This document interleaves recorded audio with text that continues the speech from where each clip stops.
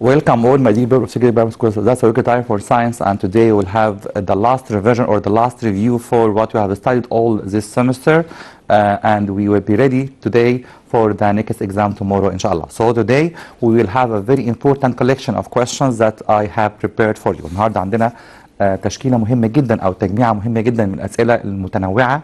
Variable questions, give reason, complete, scientific term, choose between brackets, match, and so on. So today be ready for our final revision today, and have a paper and a pen. Also, if you can record this episode, it will be better, and you can follow up on our Facebook page or on YouTube channel. So today we'll start our first revision with the first question, which may be difficult to some pupils. So يمكن يكون صعب شوية لبعض الناس. هو give reason question. Give reason question isn't difficult as you know, but it's very easy if you understand to how to answer this question. So the first question says, the mass of an object on the Earth's surface is the same as on the moon surface. السؤال بيقول لي هنا كتلة أي شيء عند الأرث هي نفس الماس نفس الكتلة عند المون. Give reason.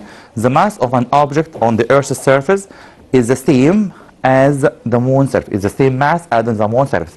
Because we know that mass doesn't change. عارفين كويس قوي من أول درس درسناه إن الماس ما بتتغيرش من مكان لمكان. So we can say because mass doesn't change from place to place. The question again says, the mass of an object on the Earth's surface is the same as on the moon surface. So the answer would be that. الإجابة هتكون because the mass doesn't change from place to place. يبقى مهم قوي تجيب ريزون نقرا السؤال كويس قوي واعرف مطلوب مني ايه. هنا بيقول لي ليه الماس عند المون هي نفس الماس عند الارث. For example, if your mass on the moon is if your mass on the earth is 50 kilogram, your mass on the moon will be also 50 kilograms. So we can say the mass doesn't change from place to place. Another question that says, objects fall downward to the earth. Objects fall downward to the earth. ليه دايما الاشياء بتقع للاسفل للارض؟ We can say due to gravity or due to the attraction force or due to the weight. بسبب جاذبية الأرض للأجسام أو للأشياء اللي بنسميها gravity أو weight أو attraction force of the earth. Again, objects fall downward to the earth, so I can say due to gravity or due to the attraction force of the earth. Another question that says, the force of moon's gravity is lesser than the earth's gravity. قوة الجاذب عند المون بتكون أصغر كتير جدا من قوة الجاذب عند الأرض. Why? Because we know the moon is smaller or is much smaller. هو أصغر كتير جدا than the earth. المون أصغر كتير جدا من الأرض، فعشان كده هيكون عنده الجاذبية أصغر كتير كمان من جاذبية الأرض. So again, the force of moon's gravity is lesser than the earth's gravity because the moon is smaller than the earth. Double glazed windows are used in cold countries. في الكولد كانتريز واحنا خلاص بقينا منهم الايام ديت. we have very cold weather nowadays. بيكون الشباك بالشكل ده عنده دبل جلاس شيتس او لوحين من الزجاج. طب ليه هو دبل جليزد او دبل جلاس شيتس؟ because we know between those glasses بين الازازين دول في air والاير ده باك conductor. so I can say because the air between the two sheets of glass is a back conductor of heat that prevents leakage of heat. يبقى هنا عندنا 3 back conductor. هو air و 2 glasses.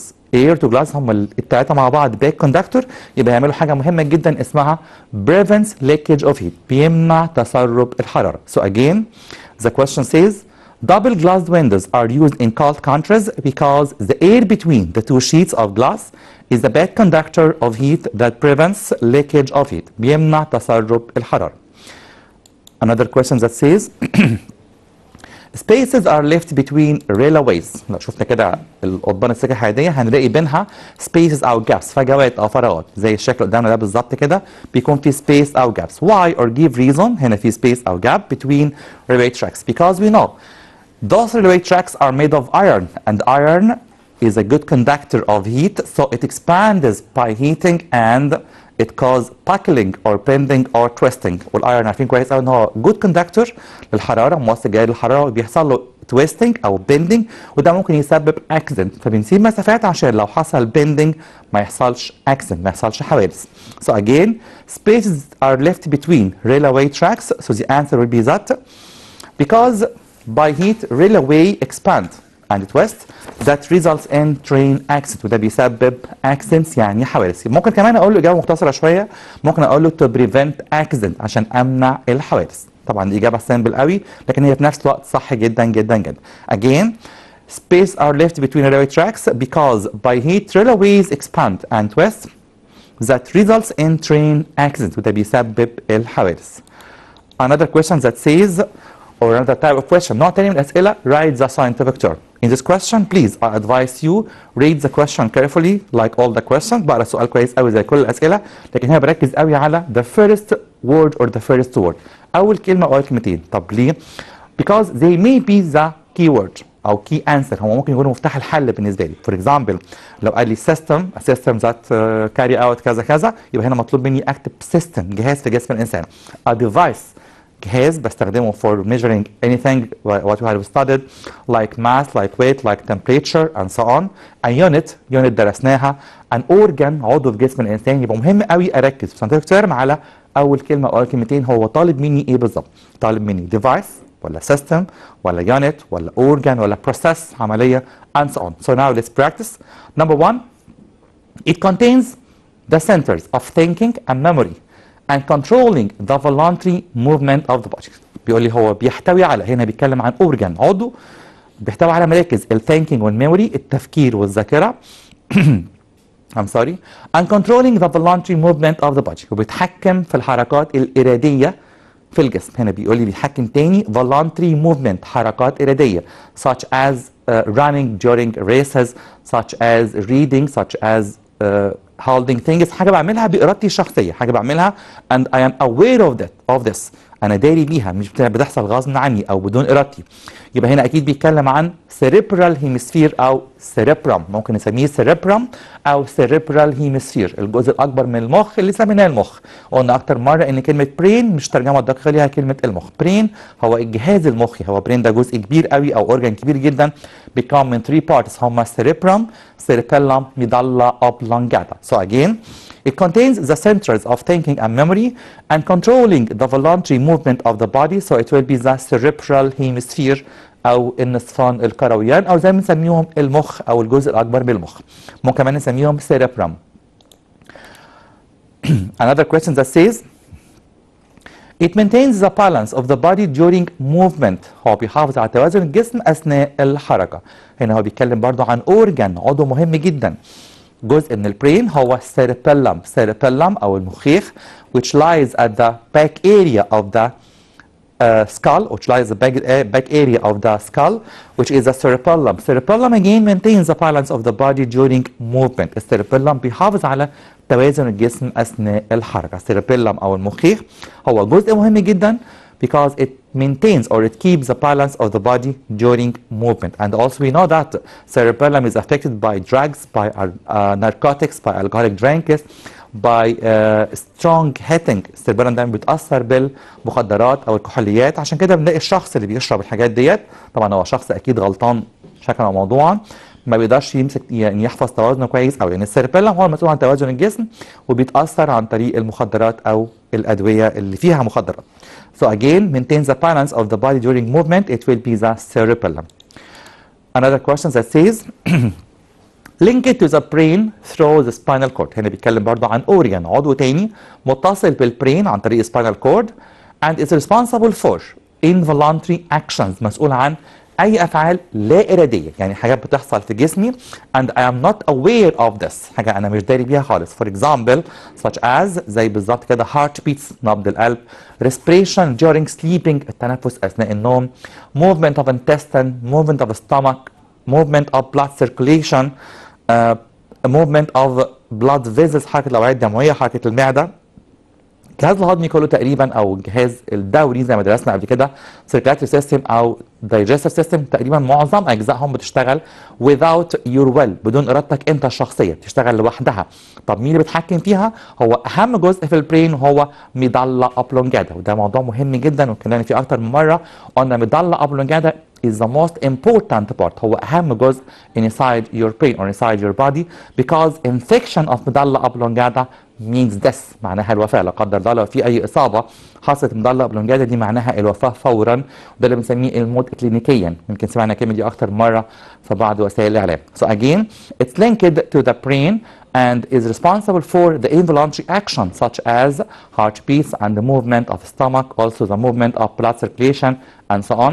It will be medulla oblongata. So now I have a question of give reason about medulla oblongata. Medulla oblongata, as I said before, is the most important part inside your brain. And infection of this organ, infection of the medulla oblongata means this. Why? Or give reason. So I can say give reason. نكتب مع بعض give reason. Infection يعني إصابة. Infection أو عدوى طبعا.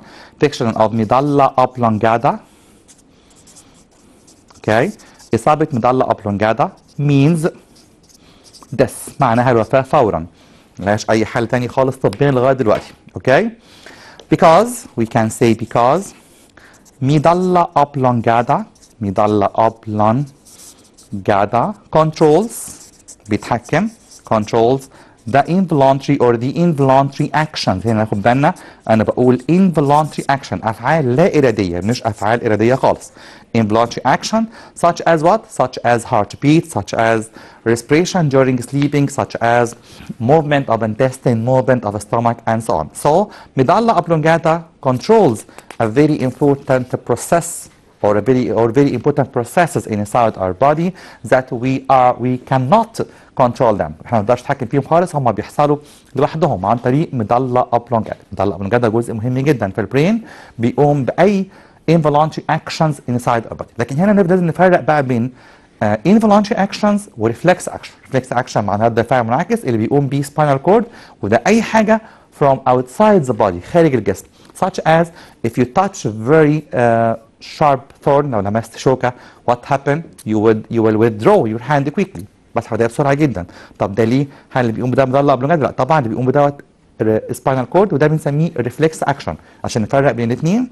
any involuntary action أي أفعال لا إرادية داخل الجسم جوايا أنا شخصيا such as heartbeat, respiration during sleeping, movement of stomach, intestine, blood circulation and so on. كل دول هنسميهم involuntary action بيقوم بيهم medulla oblongata. لكن أي أفعال لا إرادية خارج الجسم for example if you hear a very loud explosion سمعت انفجار if you saw a very fast car شفت عربية جاية بسرعة جدا you will run quickly من غير ما أفكر بجري بسرعة جدا، أو لو لمست أشواك بسحب ايديا بسرعة جدا. طب ده هنسميه إيه؟ ده بنسميه ريفلكس أكشن وبيقوم بيه spinal cord مش medulla oblongata. يبقى لو جوه جسمي هيكون اللي بيقوم بيها medulla oblongata، outside the body خارج الجسم اللي هيقوم بيها هو spinal cord، وده بنسميه ريفلكس أكشن أو رد فعل معاكس. ممكن كمان نقول definition مهم قوي reflex action. we can say what's meant by reflex action. نكتب مع بعض what's meant by reflex action. it's an automatic أو autonomic الاثنين بنفس المعنى. automatic response هو استجابة تلقائية automatic response of the body towards external stimuli. ناخد بالنا كويس من external دي معناها خارجيه مش حاجه جوه جسمي، لا دي حاجه من بره. external stimuli معناها مؤثرات خارجيه. stimuli معناها مؤثرات، وهي كلمه plural كلمه جمع لان هي كلمه لاتيني. المفرد منها كلمه stimulus او مؤثر، ما بتخضعش طبعا لقواعد الانجليش، مش هقول stimulus او stimuluses، لا هي stimulus مؤثر، stimuli مؤثرات خارجيه. يبقى تاني باكد بقول ان medulla oblongata مسؤوله عن اي involuntary action inside our body داخل جسمي انا شخصيا وجسم اي حد فينا. لكن spinal cord مسؤول عن الريفلكس اكشن رد فعل منعكس اللي بيقوم بيه towards different external stimuli اي مؤثرات خارجيه خارج الجسم such as seeing very delicious food. لو شفت اكل حلو جدا او شميت بس ريحته what happen you will secrete saliva تفرز لعاب فورا، دي بنسميها كده بالبلدي او باللغه العاميه رقنا بيجري. طب ده اسمه ايه؟ ده اسمه ريفلكس اكشن رد فعل منعكس. طب مين اللي بيقوم بدوت؟ هو spinal cord مش medulla oblongata عشان ما نلخبطش بين الاثنين. So now let's back again to the scientific term question which are they are the nerves which emerge from the central nervous system. هم nerves اللي بتخرج او بتكون بتبرز يعني من السنترال نيرفس سيستم. هنا بيكلمني عن النوعين من النيرفز، هم cranial nerves الاعصاب المخيه and the spinal nerves الاعصاب الشوكيه. طب الاثنين دول مع بعض هنسميهم ايه؟ هنسميهم peripheral nervous system. peripheral nervous system. هنا مقصود ما اقدرش اقول طبعا cranial بس ولا حتى كمان spinal بس، هو بيقول لي خارجين من السنترال نيرفس سيستم، الجهاز العصبي المركزي كله اللي هو البرين وسباينال كورد. احنا عارفين ان في 12 pairs خارجين من البرين و 31 pairs خارجين من السباينال كورد. So both of them are called peripheral nervous system. peripheral nervous system. طب نراجع مع بعض كده what's meant by peripheral nervous system وايه هي اجزائه وعددهم كام بالظبط، عشان الموضوع ساعات بيلخبط شويه. We know that the central nervous system consists of two main parts which are the brain and the spinal cord. عارفين كويس قوي ان ال central nervous system او CNS بيتكون من جزئين، نشوف مع بعض هما البرين طبعا بكل اجزائه سواء كان سيريبرام او سيريبيلم او مضلع قبل كده. وفي جزء مهم قوي اسمه spinal cord هو cylindrical axis حبل الاسطواني. في نيرفز خارجه من البرين، اعصاب خارجه من البرين هما 12 pairs 12 زوج. في نيرفز خارجه من السباينال كورد هما برضو 31 pairs. طب لو عملنا لهم بلس مع بعض كده 2 plus 1 3 4 1 plus 3 equal 4. So I have 43 pairs. يبقى الرقم ده مهم قوي ناخد بالنا منه، ممكن يلخبطنا شويه. لو قال لي 43 pairs of nerves 43 pairs of nerves هيكون الإجابة بتاعتنا هي peripheral nervous system، الجهاز العصبي أو الجهاز العصبي الطرفي peripheral nervous. اوكي. طب لو كان بيتكلم بس عن 12 pairs، ال 12 pairs دول بس هنسميهم cranial nervous الأعصاب المخية cranial nervous. طب ليه ما سموهمش brain nervous؟ قلنا كلمة cranium يعني الجمجمة، اوريدي هم داخلين جوه الجمجمة، هم خارجين من البرين inside the skull inside the cranium داخل الجمجمة او السكال، عشان كده سميناهم cranial nervous. طب ال 31 pairs هنسميهم ايه؟ هنسميهم spinal nervous حسب مكانهم، هم خارجين منين؟ خارجين فعلا من spinal cord، يبقى دول اسمهم spinal nervous. So we have two type of nerves which are 12 pairs of nerves 12 زوج هم cranial nervous و 31 pairs هم spinal nervous. كلهم مع بعض هنسميهم peripheral nervous system. peripheral nervous system كلهم مجموعهم كام؟ 43 pairs. 43 pairs يعني تقريبا او تحديدا كمان هم 86 nerve 86 عصب. يعني جسمي كله فيه كام عصب؟ كام عصب خارج من السنترال نيرفس سيستم؟ 86 او 86 عصب هم 43 pairs of nerves which come out from the brain and from the spinal cord. Each one of them is called the spinal nerves and the other is called cranial nerves. سؤال تاني بيقول لي they are 12 pairs لسه بنتكلم عنه حالا which emerge from the brain. هم 12 زوج من الاعصاب خارجين من البرين. sure they will be cranial nerves او الاعصاب المخيه. Another question that says they are 31 pairs of nerves which emerge from the spinal cord. هم 31 pairs خارجين من spinal cord. sure they will be spinal nerves او الاعصاب الشوكيه.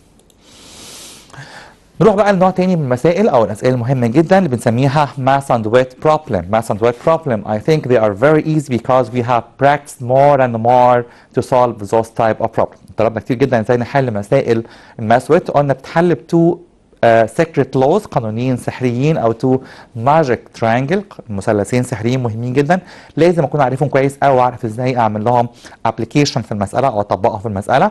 عشان كده نتدرب مع بعض نشوف ازاي نحل مسائل ماث ويت. لازم في الاول خالص اقرا البروبلم كويس جدا واشوف هو انا عندي given المعطيات اللي ادهاني ايه في المساله، هل هو اداني ماث ولا ويت؟ وده كان اداني ويت، هو اداني ويت عند الارث ولا عند المون. طب نراجع مع بعض كده تو magic triangle قبل ما نكتب او قبل ما نحل المساله. We have two magic triangle which are first triangle that says weight on the earth sure طبعا equal mass by 10. If I want mass so it will be weight divide 10. طب ال second triangle التاني كان بيقول لي weight on the earth، يبقى ناخد بالنا دايما في التو triangle هو ال weight on the earth هو اللي فوق. هنا weight on the moon by 6. اوكي. طب the problem says مسألة بتقول لي an object whose mass، نشوف مسألة مع بعض. an object whose mass on earth equal to 6 كيلو جرام. اداني هنا الماس عند الارث 6 كيلو جرام، وعارفين كويس قوي ان الماس doesn't change، سواء كانت ماس عند الارث او on the moon they are the same. زي ما شفنا النهارده في اول سؤال في الحلقه كنت بقول mass of the body on the moon equal the mass of the body on the earth. Why? Because mass doesn't change. Mass is a fixed value and doesn't change from place to place or by changing the place. الماس قيمة ثابتة ما بتتغيرش مهما غيرنا المكان. So here I have mass. Mass equal what? Equal 6 كيلوغرام. هكتب على جنب كده، هو بيقول لي الماس equal 6 كيلوغرام. Okay? In this problem I have mass equal 6 كيلوغرام. Calculate the weight on both surfaces of the earth and on the moon. مطلوب مني احسب الويت عند الارث ويت عند المون. طب نشوف مع بعض كده هشتغل ازاي. weight on the earth equal what? weight on the moon equal what? Now I want weight on the earth. هنا انا عايز weight on the earth. اشتغل باي قانون؟ ممكن حد يتسرع يقول لي القانون ده حلو جدا. weight on the earth equal weight on the moon by 6. طب هو انا عندي اصلا weight on the moon؟ لا طبعا. يبقى شور هستخدم التراينجل اللي كامل بالنسبه لي. انا محتاج weight on the earth وعندي ماس. طبعا عندي ماس اهي. So weight on earth equal what؟ حط صباعي عليه كده او القلم عليه equal mass by 10 زي ما اتعلمنا اثناء درس الماس والويت. weight on the earth equal mass by 10. So it will be what? Mass equal 6 as in the problem by 10 it will be 60. 60 what? 60 نيوتن. Yes, I can hear some excellent people say that. ناخد بالنا كويس قوي دايما الويت is measured in نيوتن. Again, weight is measured in نيوتن. weight on the moon الوزن عند المون، هنا اكيد هستخدم الرول ده مفيش غيره. weight on the moon equal weight on the earth divide 6. برضو كده هستخدم القلم على الحاجه اللي انا عايزها. weight on the moon equal weight on the earth divide 6. so it will be 60 هي ديت weight on the earth divide 6 so it will be 10 what 10 نيوتن again. طب الاثنين برضه نيوتن لان الاثنين بقيس فيهم weight. so again to solve the problem of mass and weight easily you must write the laws at first لازم الاول كويس قوي اكتب القوانين and after that you can use the given data or the given information. بستخدم اي معلومات عندي في البروبلم هل هو اداني mass ولا weight وبشتغل بيهم. so the problem of mass and weight are very easy if only you can use the secret triangle or the secret laws. so now another problem that says if a body on the moon or body of weight on the earth equal 6 نيوتن. هو هنا اداني الويت عند الارث 6 نيوتن. calculate the mass of this body on the earth and on the moon. عايز احسب الماس عند الارث والماس عند المون. سؤال يمكن يكون صعب شويه بس في تريك كده ناخد بالنا منها كويس قوي. طبعا اول خطوه اكيد هكتب التو تراينجل زي ما اتعودنا. اوكي weight on the earth mass by 10. second triangle برضه weight on the earth دايما weight on the earth at the top في القمة. weight on the moon by 6 هنا في divide وبرضه هنا في divide. okay I have in this problem the weight on the earth. عندي weight on the earth هكتب weight وتحتها بس letter is 1 كده. the weight عند الارث equal 60 نيوتن. انا عايز الماس عند الارث. هنا ما عنديش غير ماس واحدة بس هي ديت. so I will have mass or I want mass here. mass equal what? equal weight on the earth divide 10. weight on the earth divide 10 so it will be 60 divide 10 it will be 6 what? sure it will be 6 kilogram. why kilogram? because I have mass. طب هنا بقى سؤالي حاجة شوية، هو الماس دي on the earth ولا on the moon؟ هفترض في الأول إن هي on the earth.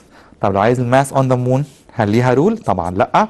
الماس زي ما قلنا في أول حلقة وقلنا أكتر من مرة doesn't change. so the mass on the moon will be also 6 kilogram. يبقى الماس on the moon ملهاش رول ملهاش قانون خالص. لو أنا عندي mass on the earth 6 kilogram the mass on the moon will be also 6 kilogram. هتكون برضه 6 kilogram. يبقى الماس doesn't change ودي تركة مهمة جدا في البروبلم دي. الماس ما بتتغيرش. لو أنا جبت الماس عند الأرث for example زي البروبلم دي كده 6 كيلوغرام هتكون الماس عند المون برضه the same number or the same value 6 kilogram. so now the problem of mass and weight I think they will be very easy but please practice more and more today to answer correctly inshallah in your exam tomorrow.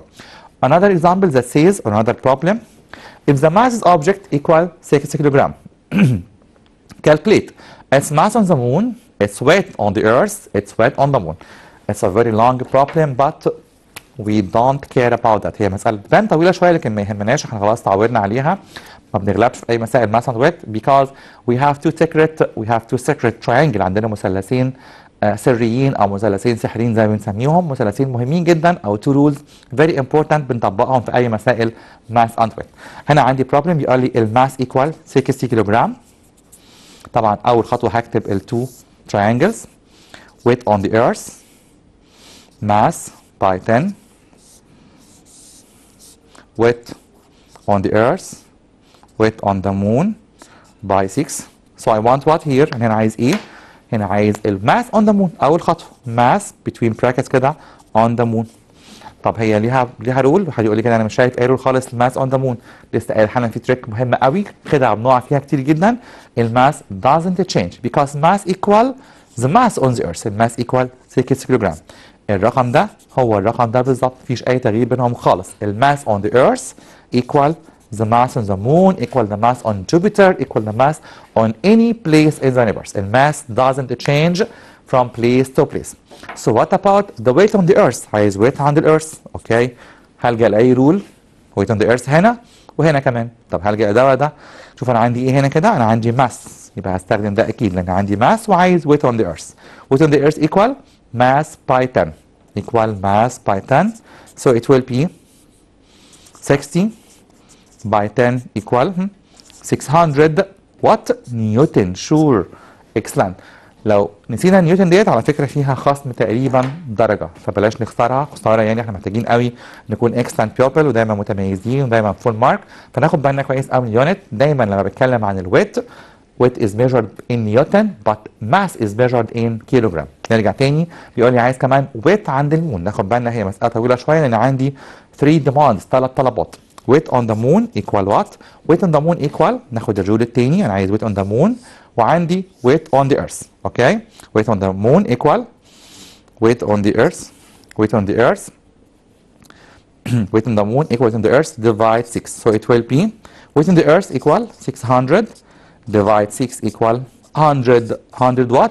100 also نيوتن. ناخد بالنا كويس قوي، انا دايما لما بقيس الويت بقول نيوتن، لكن لما كنت بتكلم عن الماس بقول كيلوغرام. Okay, so I think by answering all those problems of mass and weight, they will be very easy and more easier than before. So please practice today more and more to be able to answer the problem of mass and weight in tomorrow, inshallah. Another type of questions which is I think it will be the beloved question for you. سؤال محبوب جدا عندنا بنحبه كلنا كويس قوي. سؤال سهل جدا هو label the following diagram. يعني من فضلك تقول لنا كده اسم البيانات الموجوده على الرسم data او labeling the following diagram. For example I have here a part of the skeletal system جزء من الجهاز الهيكلي. This part is called what؟ It's called upper limb. هو الجزء العلوي او الاطراف العلوية او الذراع العلوي بنسميه الاطراف العلوية او upper limb. طب this upper limb consists of what؟ بيتكون من number one humerus عظمة العضد اللي هي عظمة أو أكبر عظمة في إيدينا تقريبا أو في الذراع العلوي humerus. number two forearm bones. ناخد بالنا من كلمة four هنا مش معناها أربعة. forearm bones معناها عظام الذراع الأمامي اللي هي بنسميها عظام الساعد. number three hand bones أو عظام اليد أو عظام الكف. So again the upper limb consists of three main parts. 3 أجزاء رئيسيين هما humerus, forearm bones, hand bones. Again humerus, forearm bones and at last hand bones. Another labeling diagram. It's the lower limb هنا الأطراف السفلية and also it consists of 3 main parts which are number one femur bone عظمة الفخذ. shaft bones عظام الساق. وناخد بالنا لازم اقول bones لان هنا مش عظمه واحده، هم 2 هنا، هم في عظمتين بنسميها shaft bones مش عظمه واحده، عشان كده بسميهم عظام الساق. زي بالظبط forearm bones عظام الساعد هي مش عظمه واحده، هم عظمتين، هم اسمهم radius and ulna، فلازم ناخد بالنا كويس قوي ان هم 2 bones مش عظمه واحده. and at last اخر حاجه تحت خالص هنسميها foot bones. يبقى ال lower limb consists of 3 parts which are femur bone, shaft bones and foot bones. femur bone, shaft bones and foot bones. Another label diagram question. سؤال تاني مهم جدا. It's about preparation of a gas. هنا بنحضر غاز، اكيد عارفين كويس قوي ان هو oxygen gas. طب واحد يقول لي انا ساعات بتلخبط ما بين الاكسجين gas والكربون دايوكسيد جاس، الرسمتين قريبين جدا من بعض. طب نعمل ايه عشان نفرق بينهم؟ if you find لو انت لقيت a basin of water يعني حوض فيه ميه زي كده and inverted glass tube وانبوبه مقلوبه زي ديت so it will be oxygen gas. لكن لو ما لقيتش basin of water and the tube will be upright والتيوب معدوله كده مش مقلوبه يبقى ده هيكون تحضير الكربون دايوكسيد جاز. فناخد بالنا if I have water here a basin of water and the tube is inverted it will be oxygen gas. If the tube is upright لو التيوب معدوله and there is no water present مفيش حوض فيه ميه يبقى ده هيكون carbon dioxide gas. So now I will prepare oxygen gas from what? We have studied to prepare oxygen gas. We prepare it from decomposition of a very important substance which is called hydrogen peroxide. نمبر 1 هنا المادة اللي بتتحلل أو بتنحل في وجود مادة مهمة تانية هنتكلم عنها بعد شوية هي hydrogen peroxide. يبقى في مادة مهمة جدا سميناها oxygen water أو hydrogen peroxide. طب بسمع السؤال ده كتير جدا أكتب hydrogen peroxide ولا oxygen water؟ They are the same meaning نفس المعنى. hydrogen peroxide هو oxygen water أو مية الأكسجين. So now what about the black substance؟ في مادة لونها اسود تحت هنا كده دي مادة مهمة جدا وليها دور فعال جدا في الرياكشن ده ولو انها ما بتدخلش تفاعل اصلا يعني هي دورها كل انها تكون كاتاليست انها تكون عامل حفاز. طب المادة دي هنسميها ايه؟ قال لي هنسميها منجنيز دايكسايد باودر. منجنيز دايكسايد باودر. So what about number 3 and number 4? Number 3 will be water because we use water here in this experiment to collect oxygen. بنجمع الاكسجين عن طريق الميه وهنعرف بعد شويه سؤال مهم جدا give reason ليه بنجمع الاكسجين عن طريق الميه. So what about number 4? Number 4 is the gas which is prepared or the prepared gas هو الغاز اللي اتحضر هو oxygen gas. So here number 3 water and number 4 oxygen gas. So now if I have a question like that label the following diagram. Number 1 will be hydrogen peroxide. Number 2 will be manganese dioxide powder. Number 3 water. Number 4 oxygen gas.